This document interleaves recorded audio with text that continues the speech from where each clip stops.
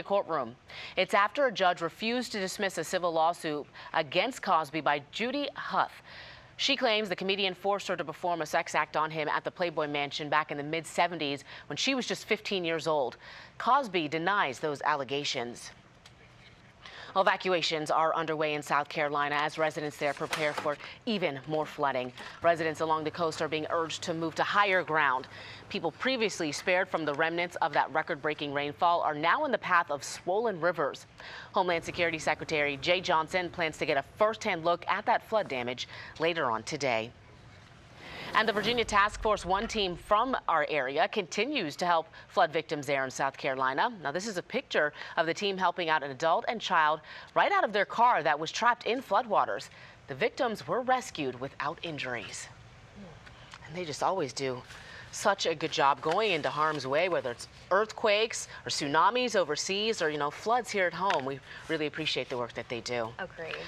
All right, so we will see some rain, this evening? Yeah, this evening. I mean, some spots are already seeing some showers. Really? The good news is, though, Jumi, it's not going to be a washout of a weekend. So the rain moves in today, and then we say sayonara, and we welcome some really nice air tomorrow, if you like that fall feel. But right now on satellite and radar, tracking some of those showers west of D.C., pushing eastward, though. So here in the city, we may actually see those clouds thicken pretty quickly and a few of those light rain showers. Nothing severe, no thunder, no lightning. But again, these showers making their way east through Fauquier County, approaching Fairfax, and eventually moving through D.C. But it's all part of the bigger picture. We have a cold front approaching from the west. And here is that front right now stretching through Pennsylvania and Ohio. Ahead of the front, very mild. I'm sure if you've stepped outside, you feel how comfortable it is, but it's actually going to turn much cooler once this front slides through. We're sitting at 73 degrees right now at Reagan National, but off to the west, Chicago, Detroit in the upper 50s. So it kind of gives you an idea of the air mass that's going to move in.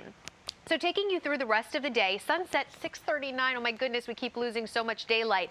So temperatures climbing into the upper 70s, and then those thunderstorms start to roll in. I'm thinking the best chance of those maybe even a little bit later, so between 5 and 7, and then we start to clear out overnight. One thing, though, to keep in mind, if you've got kids that are playing maybe some high school football, make sure that you download our Stormwatch 7 weather app because there may still be some thunderstorms around. If you hear thunder, head indoors. You know the motto, if thunder roars, head indoors. So just keep that in mind. Temperatures will fall from the 70s into the 60s and eventually into the upper 50s overnight as that rain begins to wrap up. Then tomorrow, it's going to be awesome. In fact, tomorrow, a lot of stuff going on. One thing in particular, the Million Man March, kicking off at 10 a.m. Temperatures will be in the 60s.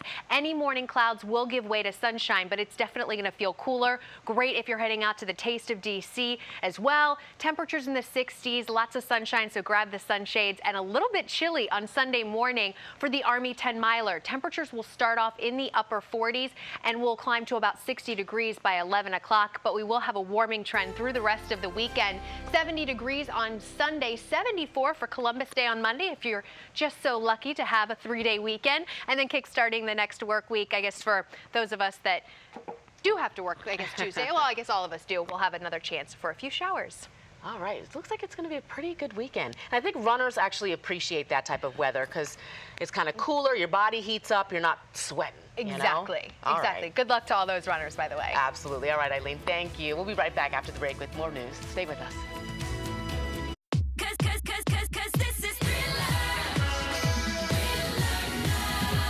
This Halloween, mix it, match it, make it your own. Only Party City has more to make it yours.